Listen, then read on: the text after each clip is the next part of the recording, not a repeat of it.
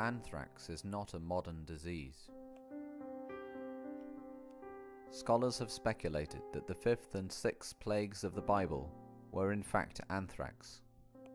But what has anthrax meant at different times, in different places, and to different people?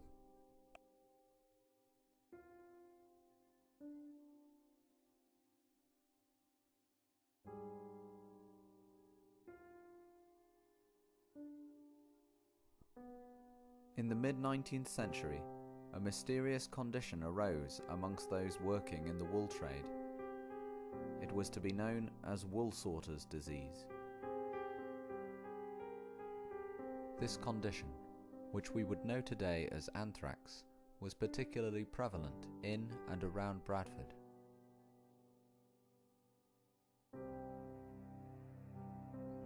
Represented as the hooded figure of death, anthrax hung over the working man of West Yorkshire.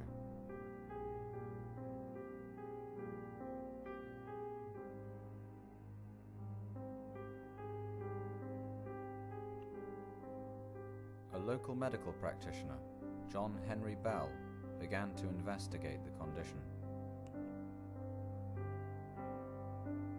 Bell was the first to connect Woolsorters' disease with anthrax.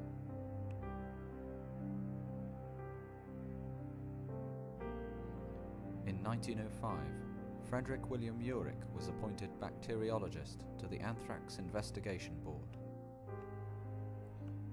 Urich had to turn Bell's work with a microscope into an industrial-scale solution.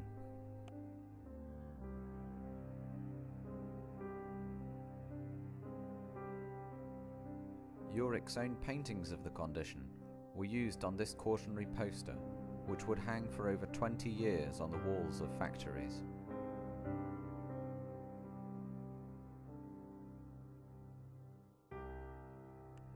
Urich identified the most dangerous classes of wool. These were then subject to mandatory disinfection. A purpose-built disinfection station was opened at Liverpool in 1920.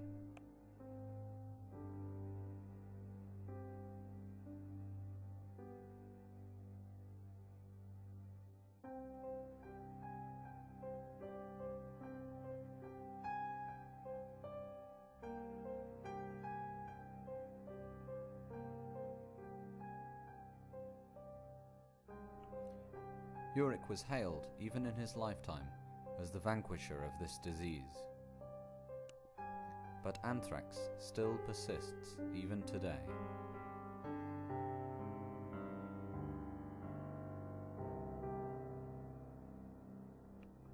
The 1940s saw Britain experiment with anthrax as a weapon off the western coast of Scotland. The island would remain contaminated until 1990. There was 9/11, and then there was anthrax. Remember the envelopes of poison sent to members of Congress and major news organizations just weeks after the World Trade Center attacks? They killed 5 people and for a time made opening the mail a nerve-wracking ordeal. The anthrax of the past is very different to the anthrax of the present. But it holds the same fear for those who may be exposed to it. An ancient disease of many faces.